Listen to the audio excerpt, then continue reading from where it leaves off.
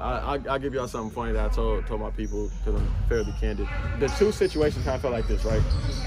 Let's say you were a kid and you got your ass whooped by the bully. Dallas would have been like your mama being like, it's okay, baby, don't worry about it. Lakers are like, your dad, nah, you better go out there and fight till you win. You feel me? And I just felt like that was what I needed at the time. You feel me? So I'm a big believer in kind of doing what you need to do at whatever time it is, and so that's how I felt about it.